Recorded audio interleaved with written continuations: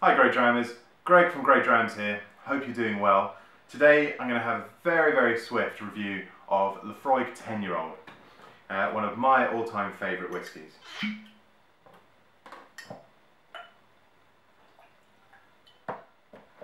Laphroaig itself is actually 201 years old now. The 10-year-old release itself was actually the whisky that convinced me whisky was a good idea back in the day.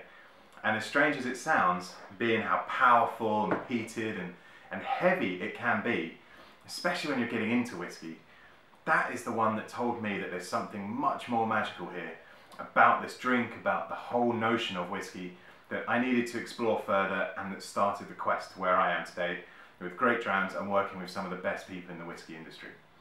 It wasn't easy though. It actually took a very good friend of mine, Anthony, to about 3-4 times of putting a Laphroaig 10 quite literally under my nose and saying, drink it, repeatedly, and eventually the words, man up, to try the thing, get used to it, see what happened, and eventually accept it, in order that A, I enjoyed the whisky itself, but B, he stopped forcing this stuff upon me. So once it's in the actual glass, and you've let it breathe, maybe just for a couple of minutes as I have here, just nose that guy, take it in from about 20 centimeters from your nose, right up to the base of the bridge of your nose.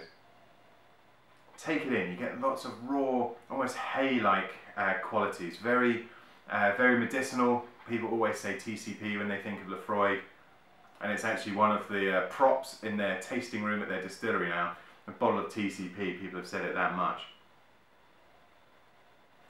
But you're almost getting the embers of a bonfire. You're getting that really raw smokiness underneath it. And it kind of just rounds off this stunning, kind of lively, grassy hay note that you get on the nose. And the more you take it, especially for a 40% whiskey, the more you take it in, the more it's just kind of tingling the nostrils, making you realise that, oh, there's a whiskey here, and it's a powerful one. Let's just get used to it, then I'll dive in and enjoy it. Take another nose of it. Now you're about to see that that develops into having just a slight sweet note to it. Not much, but just a little bit. Now we're ready for our first sip.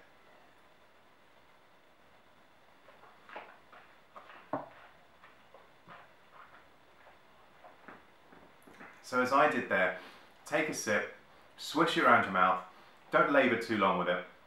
You're just waking your senses up, waking your mouth up, waking your tongue up most importantly, then swallow, then let's do it again.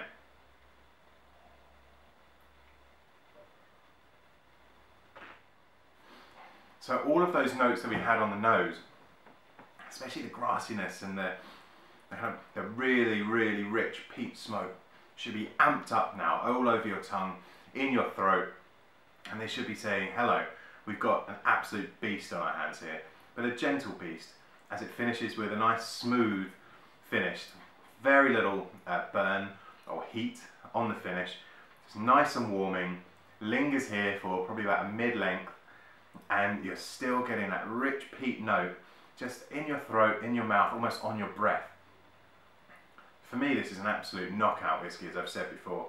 Stunning, absolutely stunning, and it's amazing how many people in the whiskey industry actually credit this whiskey as one of the first, if not the first, that they fell in love with back in the day before they were actually in the industry, or led them to where they are now.